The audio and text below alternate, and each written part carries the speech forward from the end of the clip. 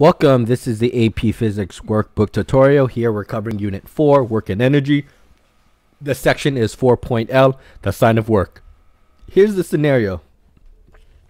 Two identical tracks have similar frictions are shown in the diagram. Identical blocks, 1 and 2, are each set on the leftmost part of the track and given an initial speed, V0.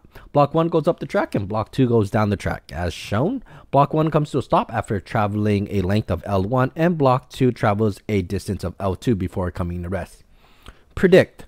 If the students perform this experiment, which block would travel further on its track before coming to rest? Explain your answer in terms of energy transform. Well, my prediction would be that it is going to go L2 is going to go more further.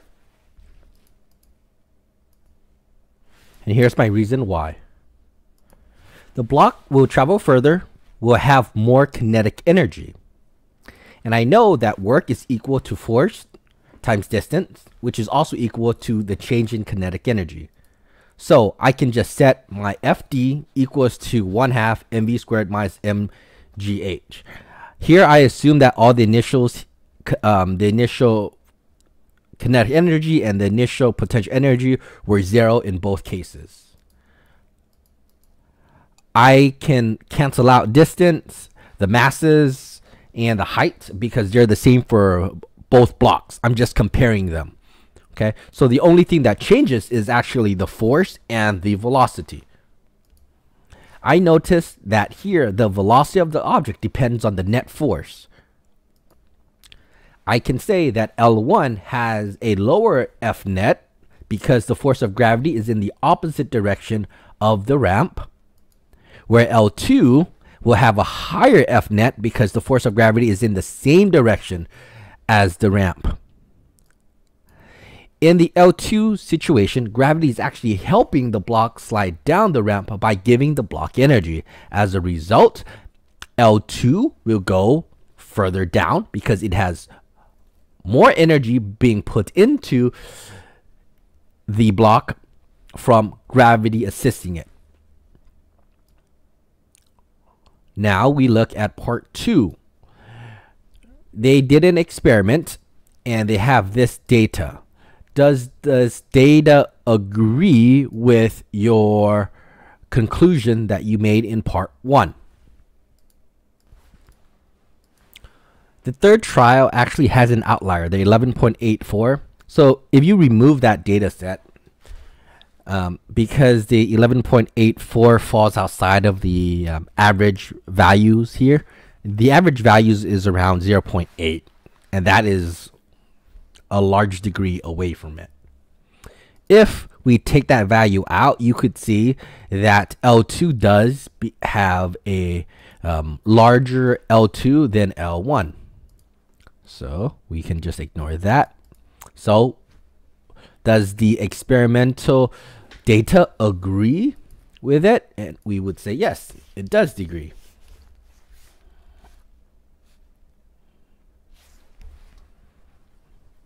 Now we want to derive an equation for L1 for this scenario and an equation for L2. All right, this is going to take a long while. I'm not going to write the commentary. I'm just going to read the commentary to you. Okay, so the first thing is you want to start with the work equation. So I'm going to have here work is going to be equal to the change in kinetic energy. The work version that I'm going to use is F net times distance cosine theta. The reason why is because there's an angle here. That's going to be equal to delta x. Next part, I have to figure out what my F net is. So I have to do Newton's second law for this situation. I saw that the F net in this situation is going to be made up of certain forces. I drew the force for it, we would see that force of gravity does go down, so we have to break it up into its vertical and horizontal part. Its horizontal part here is Fg sine theta, going to up the ramp, and down the ramp would be force of friction. Remember, force of friction is always in the opposite direction of the velocity. So here we saw that the velocity is going up the ramp, so force of friction has to go down the ramp. So you can make this substitution, Fg sine theta minus force of friction would be that. And we have d cosine theta equals to delta x. Next, we want to take a look at the d cosine term. The d cosine term. All right. So the d here is going to be L1 because that is the distance traveled. And notice that the angle here is going to be 180 degrees. So you can write L1 cosine of 180. Bring everything else down. That's how that should look like.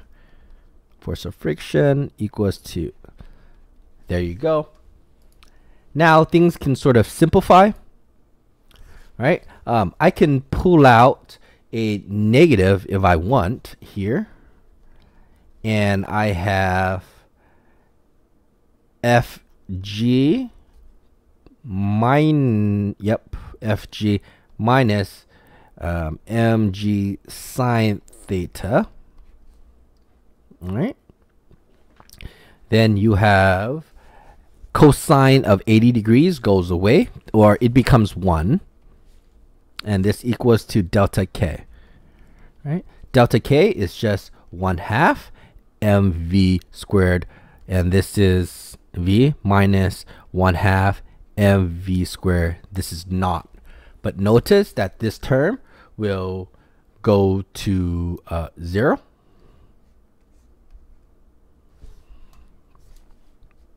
So this is what you have left, is that on the left hand side, force of friction, 1. Okay, if you distribute it to the if you distribute the negatives to the other side, right? Hold on. So here you have mu mg cosine. Well, here, let me show you this. So force of friction in of itself becomes, remember this is mu n, okay, but n in this case it's just Fg sine theta, so it's Fg force mg sine cosine theta, right? Distribute the negative inside, so you should have this now.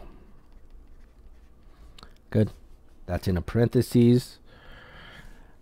L1 equals to 1/2 mv squared. Okay, remember this goes to 0. I just made the substitution for force of friction at this point. Now you want to solve for L1. So we have L1 here. This is going to be equal to, we know this is as 1/2 mv squared divided by this whole junk. Okay. And then we can simplify because a lot of the terms cancels. So notice all the masses canceled. Okay, all the masses canceled. What you have left is a v squared. Oh, sorry. So this was wrong. So this doesn't go. This doesn't go to 0. The square doesn't go to 0. Hold on. So 1/2 mv squared. This goes to 0. The final goes to 0. Yeah. Because it's at rest at the end. At the end. Okay. Remember, it goes to the top, then stops. So it's the final velocity that went. to 0. So this was 0 here. Okay. So we have the 1/2 right here. Okay. V squared on bottom, you have mu g cosine theta plus g sine theta. Oh my gosh, both of these have g's. So let me just pull it out. I could factor it out. So it becomes g. Oh, this is a 1/2. So give me a second. I can just pull it out as well. So this can just become 1/2 g parentheses mu cosine theta plus sine theta. Right? Let's see if that makes sense. Force of friction is force of gravity, and cosine and sine here goes up. Okay, yep, that works. All right. So this would be what L1 would be. Okay. Now let's do it for L2. Right? Rather than go through this whole process again for L2, I'm just going to look at the equation and do it. Right? So here's the difference. Whoops, sorry. The only difference for L2 is that L2 is going to go down the ramp. So the fact that it goes down the ramp, do you see the sign? It's no longer an addition. It's now a subtraction. Okay? Because it goes down. So because let's see, this is now the FG sine theta term. Right? So if we're going to take going up, for this value to be positive, this has to be negative. Or if you do the other way, right, one has to be positive, the other one has to be negative. All right?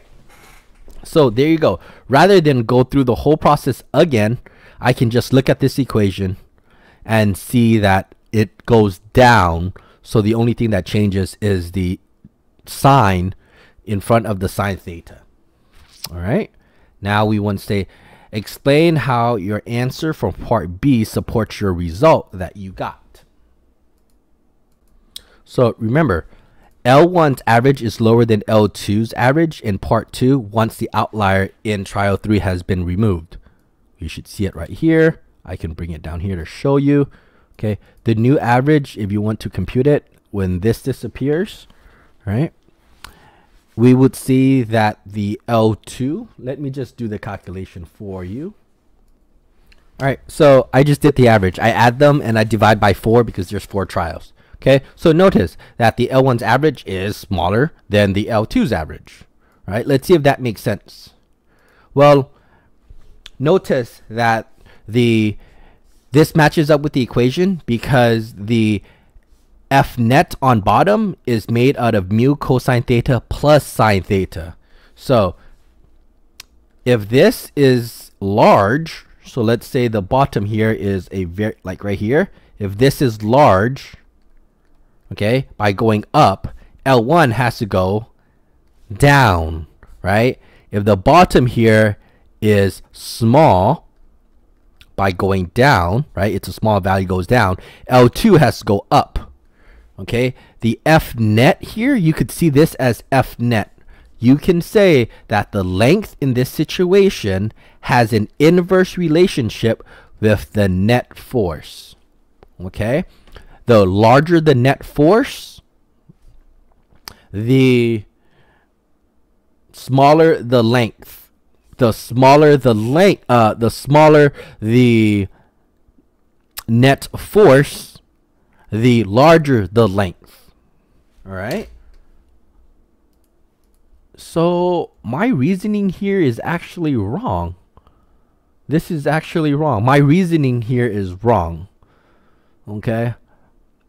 Because this deviation just proved my statement for this to be wrong.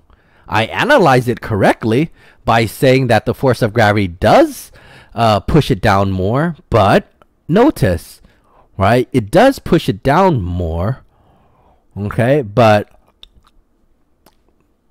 yeah, L2 only gets larger when the F net gets smaller, and the F net is referred to this bottom part. Wow. Well, it's really not F net. It's really not F net. It's a result of mu cosine theta minus sine theta. It's not really F net.